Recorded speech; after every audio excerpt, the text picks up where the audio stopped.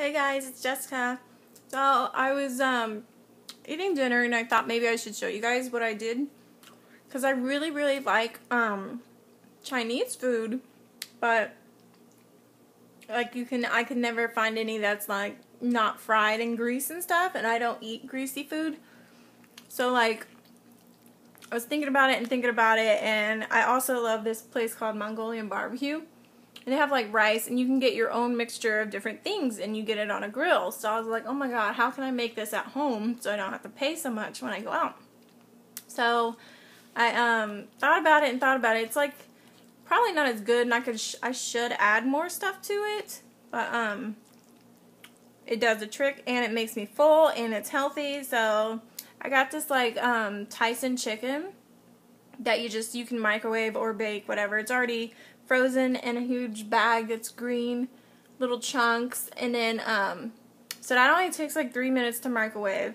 Then I got the minute rice, whatever, just regular white rice, and that takes 5 minutes in the microwave to get soft and everything. So then that's like an 8-minute meal, and I'm like super fast, so like I don't like to wait when I'm hungry. So anyways, that's what I have, the white rice and then chicken, and then I put teriyaki sauce and barbecue sauce on it. It is so good. Like, let me show you. This is my delicious rice. See, there's like little chicken chunks, and it's mostly just rice.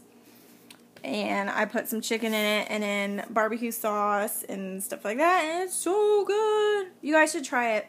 Just make you some minute rice. It can be brown, whatever kind of rice you like. And then just put your own little chicken chunks in it that are boneless. And you got like a less than 5 grams of fat in it. And there's probably like, I can't usually eat that whole bowl, but I eat most of it. So, I don't know, 400 calories for dinner. And it's a great dinner, and I'm full like the rest of the night.